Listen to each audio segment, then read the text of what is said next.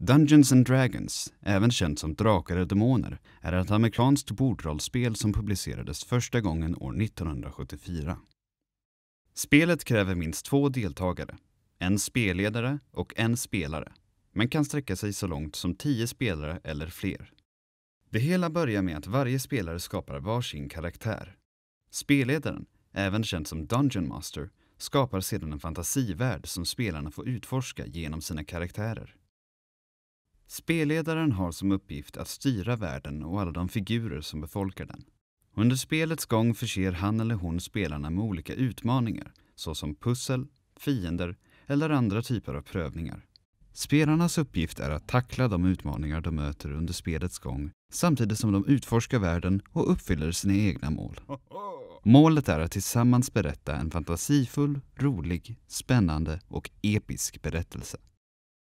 Spelledaren fungerar i mångt och mycket som en berättare. Under spelets gång beskriver han eller hon allt som händer för spelarna. Spelarna väljer sedan själva vart de vill gå, vad de vill göra eller vem de vill prata med, utifrån de förutsättningar som spelledaren har gett dem. Ibland händer det att en spelare vill genomföra en handling som kräver en viss ansträngning. Spelledaren kan i så fall be spelaren slå en 20-sidig tärning för att se hur bra de lyckas. Ju närmare tärningen kommer 20, desto bättre.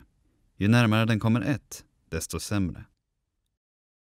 En spelare kan även få bonusar eller avdrag på sina kast, beroende på vilka styrkor och svagheter deras karaktär har.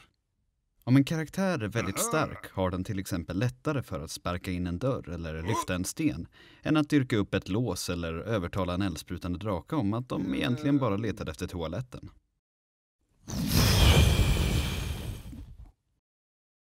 Ja, så kan det gå.